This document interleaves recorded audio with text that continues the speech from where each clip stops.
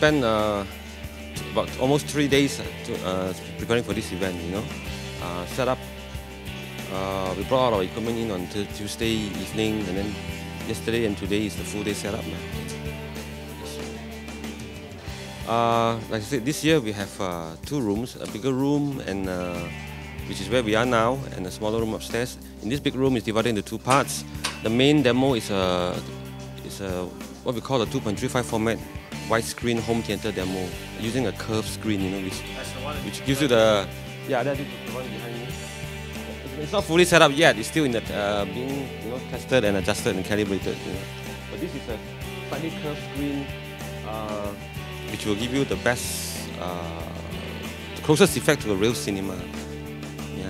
リファレンス1は東南アジア初上陸になりますというところで、パイオニアの中の TAD というポジションと、それから TAD が培っているその技術をですね、皆様にご紹介したいと、それが一番大事なことだと思っています。 Show in Munich for Europe. That's called Fact8, which is this product here. This is the Asian launch here in Kuala Lumpur.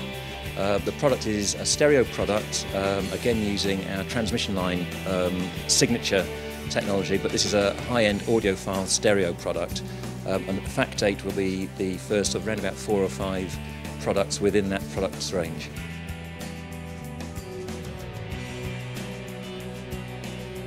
TIP is a maturation of the Blu-ray disc technology.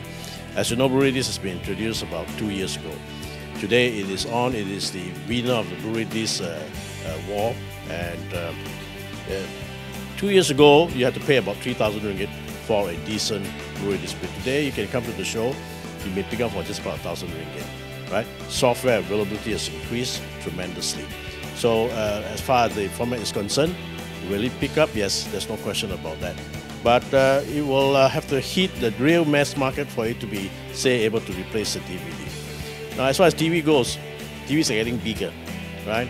Consumer no longer just content with a 32-inch. Minimum size, I think, if you want visual impact, is 37, 42. So these are the sizes to look out for, and they're also very cheap. You could pick up a Laserdisc LCD TV for below 1.5. A 37-inch will go for maybe less than 2 grand.